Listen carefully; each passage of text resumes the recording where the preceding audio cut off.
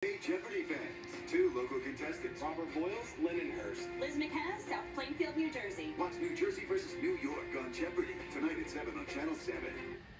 Hey, New York, coming up this afternoon on the Tamron Hall Show, meet the social media stars blowing up our feeds. She's a journalist known for asking tough questions to big celebrities. And guess what? She's only 13. Then how did these four fabulous friends earn 11 million followers? Well, by holding nothing back. They joined the Tam Fam. Coming up today at 2, right after GMA 3.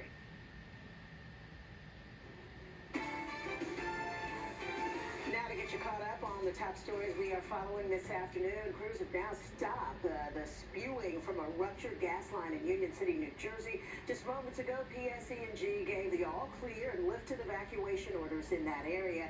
You see in this video that leak earlier this morning, PSE&G says the rupture caused by a contractor. That area is still closed to traffic while those crews complete repairs. A newborn was found abandoned overnight outside an apartment building in Chelsea. That building doorman found the boy just after 3 o'clock this morning with its umbilical cord still attached. The babe was taken to the hospital where it is in stable condition. The search for the mother of the baby still continues.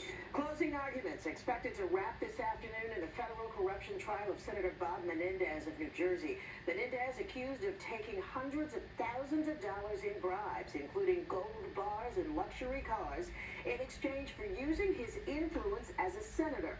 The case could be given to the jury for deliberations as soon as this afternoon. Danny? Still steamy, but moving in the right direction. Our dew points have dropped about 10 degrees since we started this morning, so the humidity not as oppressive as our temperatures make their way close to 90 degrees. Most of us in the 80s right now. Our highs today, upper 80s, close to 90, so just a touch above the seasonal average. But with those dew points in a slightly more tolerable place, we'll call it, it doesn't feel quite as oppressive outside. Although, yes, still hot. You'll notice a breeze picking up this afternoon.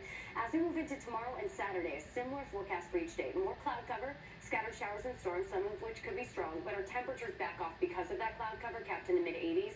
Then we dry out Sunday as our temperatures take off once again. We're looking at another heat wave on the way starting Sunday through at least the middle of next week. We'll be back 10 degrees above normal, so enjoy the slightly lower humidity out there today. If you say so. Just trust me on this. I do trust you on this. Thank you so much.